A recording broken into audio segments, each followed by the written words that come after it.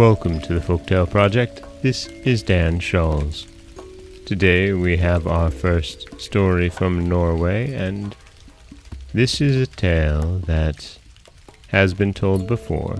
Like many of the most recent ones, this is not the first time that you've heard this, from me at least. But I really like the execution on this version of the 3 magical items that are given to a young lad who undertakes a journey. This is The Lad Who Went to the North Wind. Once upon a time, there was an old widow who had one son, and she was poorly and weak. Her son had to go up into the safe to fetch meal for cooking.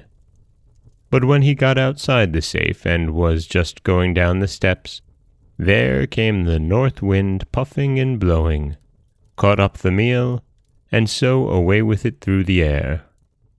Then the lad went back into the safe for more, but when he came out again on the steps, if the north wind didn't come again and carry off the meal with a puff. And more than that, he did so the 3rd time.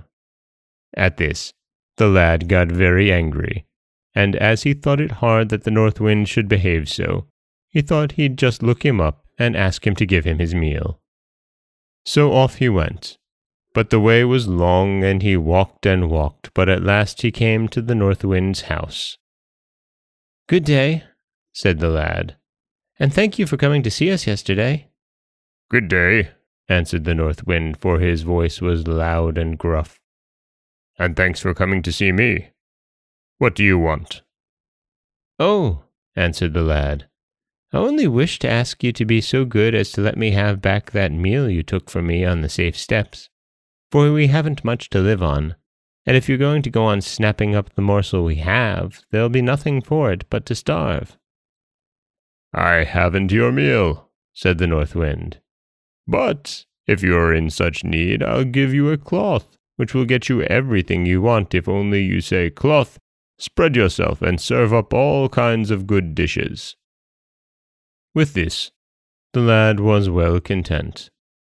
But, as the way was so long he couldn't get home in one day, so he turned into an inn on the way, and when they were going to sit down to supper he laid the cloth on a table which stood in the corner and said, "Cloth, spread yourself and serve up all kinds of good dishes."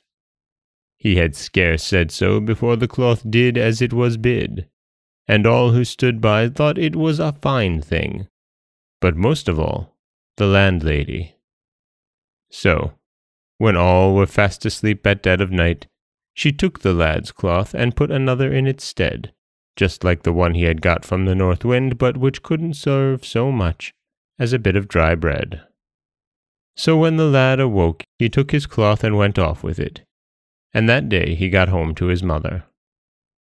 "Now," said he, "I've been to the north wind's house, and a good fellow he is, for he gave me this cloth, and when I only say to it, 'Cloth, spread yourself, and serve up all kinds of good dishes,' I get any sort of food I please." "All very true, I dare say," said his mother, "but seeing is believing, and I shan't believe it till I see it." So the lad made haste, drew out a table, laid the cloth on it, and said, "Cloth, spread yourself, and serve up all kinds of good dishes." But never a bit of dry bread did the cloth serve up. "Well," said the lad, "there's no help for it but to go to the north wind again." And away he went. So he came to where the north wind lived late in the afternoon. "Good evening," said the lad.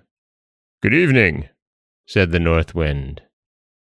"I want my rights for that meal of ours which you took," said the lad. "For as for that cloth I got, it isn't worth a penny."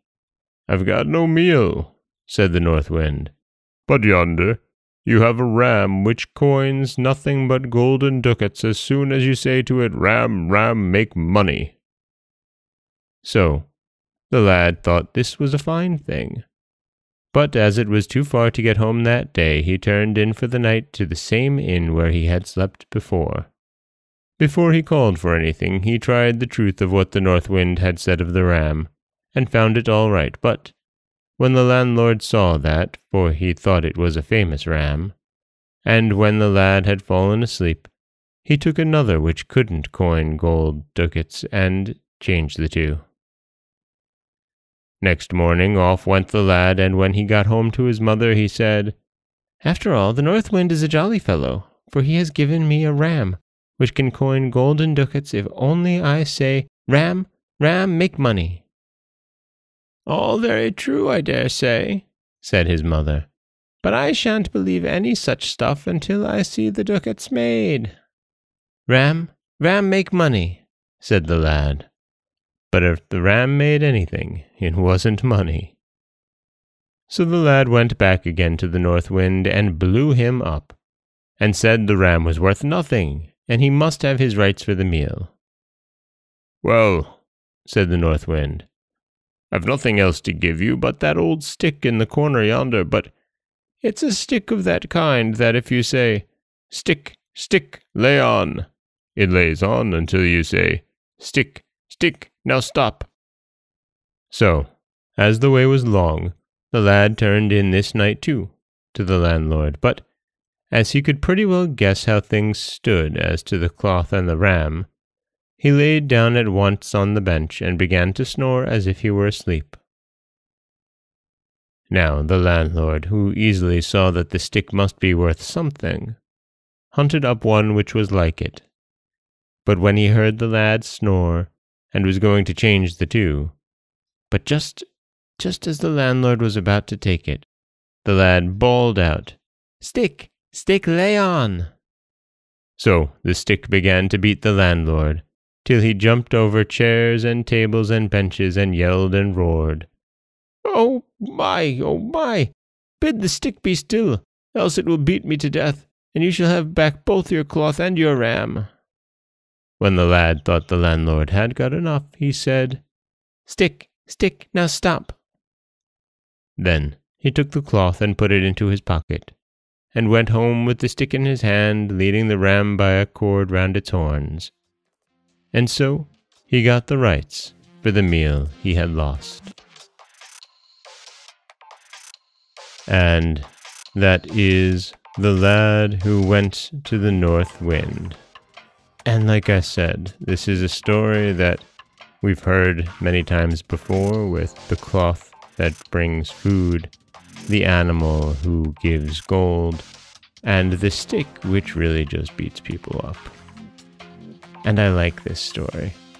I just like the way that it's presented. It's done in a very, very beautiful manner. And also, it brings to us that thought to not trust one's landlord or landlady. They're always trying something, aren't they? This is Dan Scholes for the Folktale Project.